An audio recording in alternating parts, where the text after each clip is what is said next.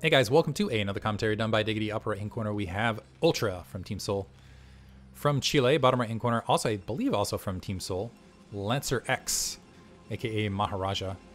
I have not seen any evidence that Lancer has participated in BSL before, so he's going to be participating this season. We'll see where he ends up in. Round of 8 appearance for Ultra last season. And I believe, spoilers, there have already been some groups played, and I think Ultra was already in those groups. I'm not going to say one way or the other because I want you guys to go watch those games because I think those games were pretty fun up to this stage. This is once again going to be on Revolver, another PVT. And I have a feeling that this matchup in particular, PVT, is going to be just exciting to watch on Revolver in this upcoming season of BSL. I'm particularly interested to see what happens in Chobo League. So we'll have to see. If you guys are wondering where to see the official games, if you go to ZZZ Euro PL, you can see Zero himself, who organized. He's the head organizer for all of BSL. Special shout out to him, really keeping Brood War alive. Also, I feel like you've got Rust Brain and the Esports Fund, who realizing I don't have those tags up for this. That's okay because this is Continental Wars, and I don't think it's an official match. But special thanks to Esports Fund, as well as all the official sponsors. Be sure to support them, BSL officially, on Patreon, if you aren't already.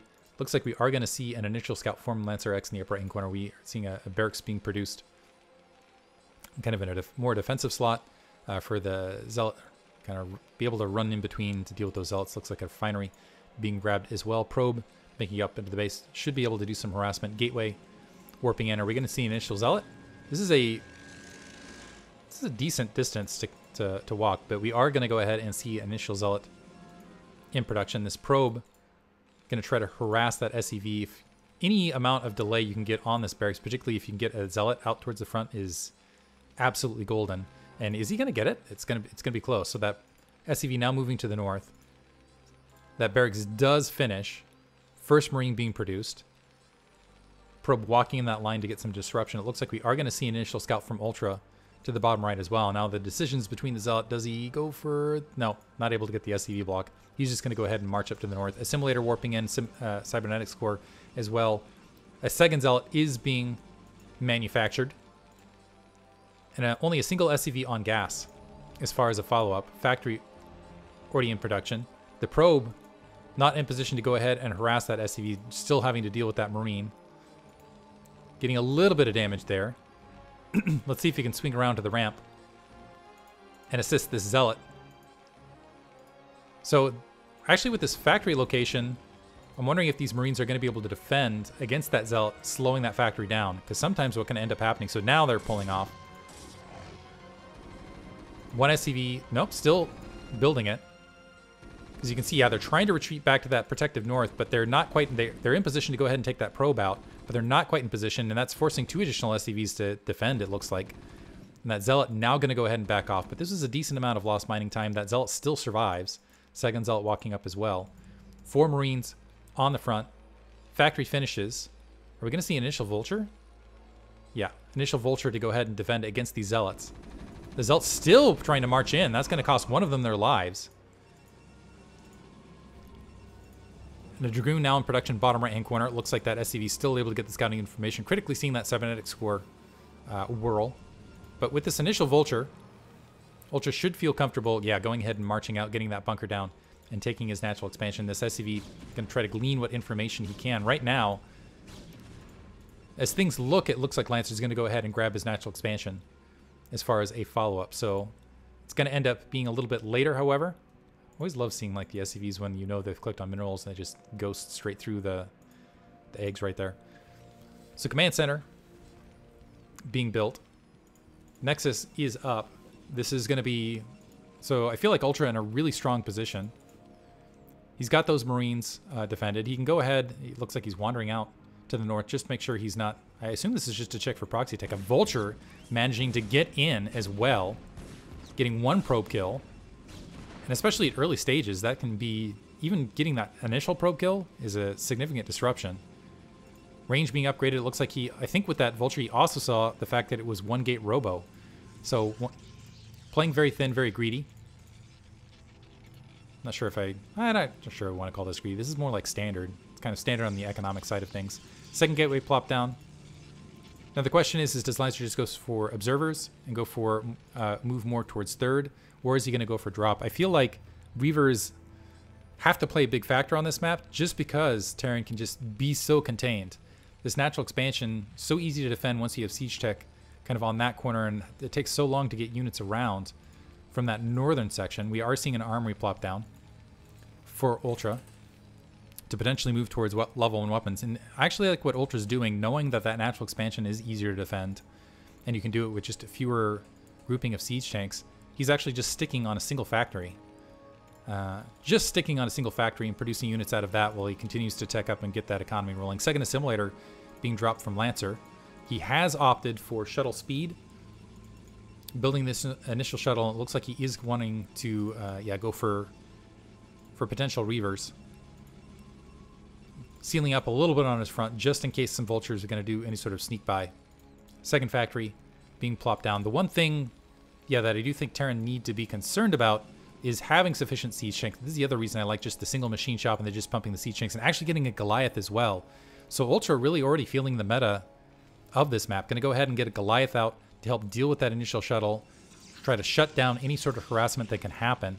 Keep in mind it is a speed shuttle though that is going to be in play. Observatory also warping down. Lancer not really making any moves towards grabbing a third, so currently it is 2 base Terran versus 2 base Protoss, and assuming that puts additional pressure on this Reaver, especially with the speed shuttle investment, to get something accomplished. Are we going to see even like a second Goliath? Looks like we're seeing a second Goliath with range upgrade to go ahead and swat that potential attack down. So shuttle with a Reaver and a single Zealot to try to get something accomplished. And Lancer needs something accomplished out of this. Looks like 2 Zealots. I'm wondering if he's going to try to swing in from this upper corner. Eggs on the upper ramp, I should say. On the ramp leading the natural expansion being opened up. Comsat being dropped. 2 additional factories being plopped down. And I also wonder if Ultra's going to try to follow this up with that 9-minute-ish, 9:30 timing attack. We'll see. Engineering bay being built. It's a bit behind. Dragoons testing that front door. I'm wondering if this is just a distraction. And unfortunately, that shuttle walking right into that initial Goliath. The Reaver trying to make its way to the natural. It's finding, all sorts of units. And he's just going to go for a bust. Try to take that siege tank. The SCV's plugging that line. Seeing all of those siege tanks to the north. The SCV's group preparing on that bunker. And this initially getting rejected. So a nice try on a bust right there, but now Ultra with that shuttle down just going to reinforce with the siege tanks to that natural expansion, also able to take out that observer overhead. So nothing going right for Lancer thus far. He's going to go ahead and try to grab his 5 o'clock base behind this. So this is going to be, and there's that 5th factory being plopped down. Yeah, I do believe we are going to see a follow-up of, vultures and siege tanks grouping up once level 1 weapons finishes, right around close to the I think 9:15 is like the fastest you can execute it. Something around there. Usually like 9:15, 9:30 mark, somewhere around there. Another observer moving up into position. And I don't know that Lancer's going to he's going to have enough, especially with that initial Reaver investment, that he's going to have enough troops to just flat out defend this. He's got 7 Dragoons out right now. He's still sitting on 2 gateways. He has another Reaver, but yet not another shuttle. He's trying to plop down additional gateways, I think in a rush to go ahead and deal with this. I like that he's bringing these Dragoons to the north to potentially kind of throw in a counterattack. Ultra actually bringing a lot of these troops up just in case there was another. This is interesting. I wonder if he scouted these troops to the north. He's kind of bringing them defensively. He's maybe worried about another drop attempt. Level 1 weapons is finished on his side. Looks like he's working on vulture speed. And he's actually plopping down 2 additional factories on top of this to go up to a full count of 7. So rather than going at the 9:30 mark, it looks like he's going to delay just a little bit. Wait for these factories to go up and just kind of do an overwhelming 2-base flood of mech units onto his opponent.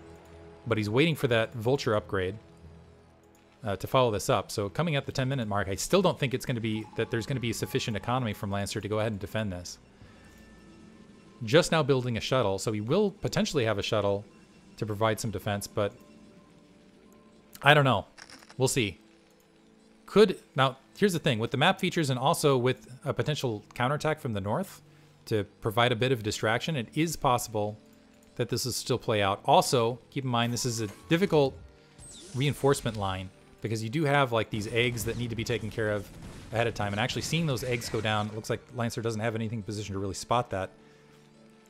But point being, it's difficult to kind of get out on the map to do some of these timing pushes. Ultra now moving out.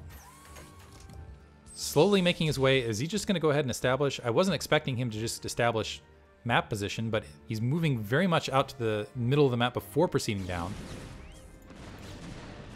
The Reaver's there. Tanks not siege. Now sieging up. Nice Reaver shot on the left side group, but I just think this might be too much mech. The Dragoons continuing to get assaulted. Some Zealots trying to reinforce. But it looks like the Zealots, with the reinforcement, able to get on top of those backline siege tanks, swatting this attack down. The Zealot reinforcements being sufficient to overwhelm everything that Ultra was fielding. So now all of a sudden, some mines being placed, but Ultra attack just absolutely getting annihilated, and he is nowhere in position to go ahead and grab this third base. Sneaking some vultures out. LancerX does have some cannons to the south, but it looks like he's only got a single cannon. One probe down. Looks like more probes are going to get taken out. Some Dragoons moving in location to go ahead and try to keep the bleeding probes to a minimum. I do believe Lancer's in a position where he might be able to go ahead and grab an additional base, or I don't know if he is going to opt to do that or just continue to. It looks like Ultra, not being swayed at all, is just going to continue to press another attack up. He's got a lot of mines planted in the middle, but only 3 siege tanks, 2 SCVs following this up to try to deal with this. And this is a lot of gateways here in the background and a lot of troops on the ground. Lancer now moving forward, trying to get a mine drag, not quite able to do so. I don't see a shuttle in the midst of this. So Ultra, with his positioning, it looks like he's starting to walk into that natural expansion. And getting some turrets, looks like, on that low ground. Some High Templar here. I believe those have Psystorm. This would be some beautiful Psystorm opportunity. That third base is kicked in. The Vulture is now going to go ahead and try to sneak to the 6 o'clock location to maybe flood and take out the probes there and cut off reinforcements.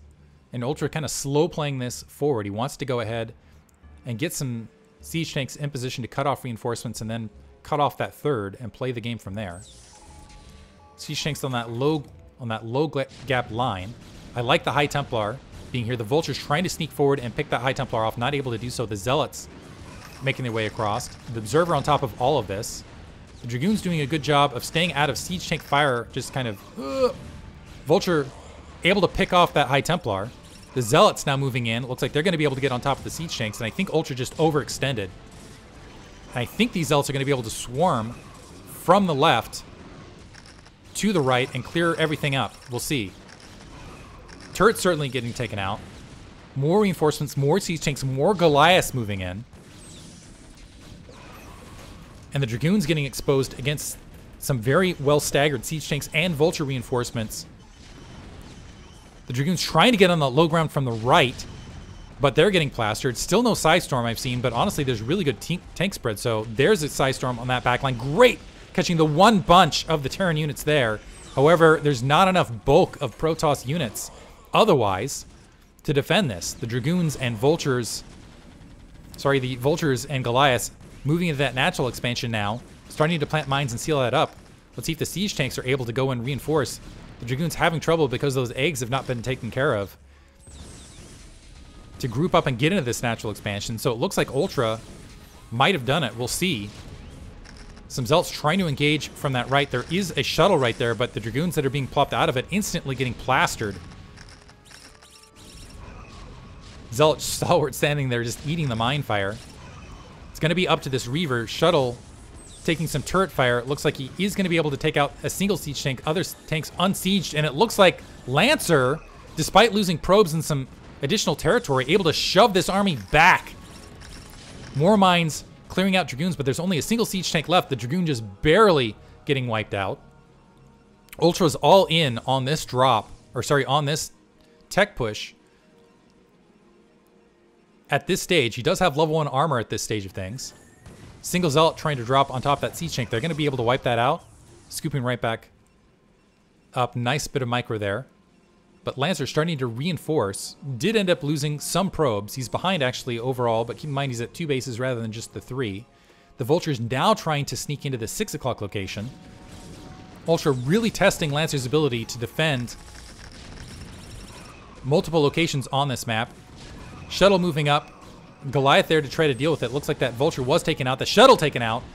1 Siege Tank down, but now it looks like it's just 6 Dragoons, keep doing that, to try to defend against a large, beefy mech force camped right outside. Level 1 weapons is there. Level 1 armor and level 2 weapons are on the way for Lancer, but it's a ways off. And he's got a lot of ground to protect between here and there.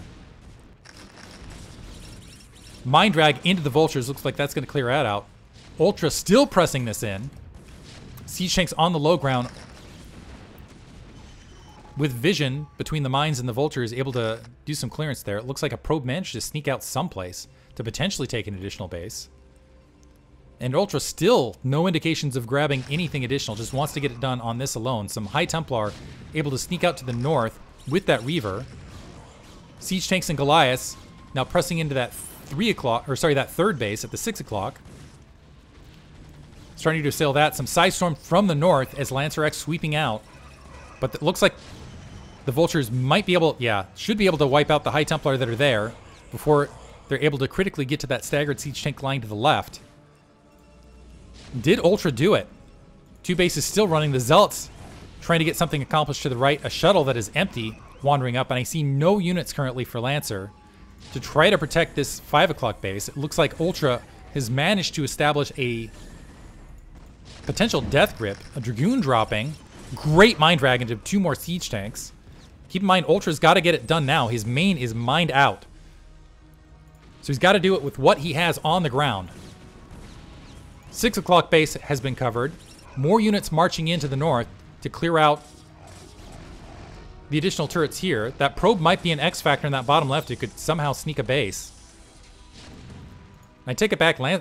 Behind this, Ultra at some point grabbed his 3rd to stay at 2 mining bases. And I think Ultra's got it with that additional base.